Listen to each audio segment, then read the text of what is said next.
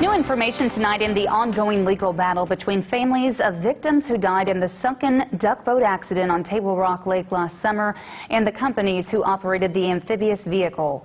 CNN reporting tonight that Ripley Entertainment is invoking a law from 1851 to avoid responsibility in the accident. Federal court documents show the company asked a federal court today to consolidate civil actions against them and to rule they have little or no liability. Ripley says it plans on making settlements to families and survivors. CNN reached out to Tia Coleman, who lost 9 family members in the accident, who said the filing is hurtful and insensitive.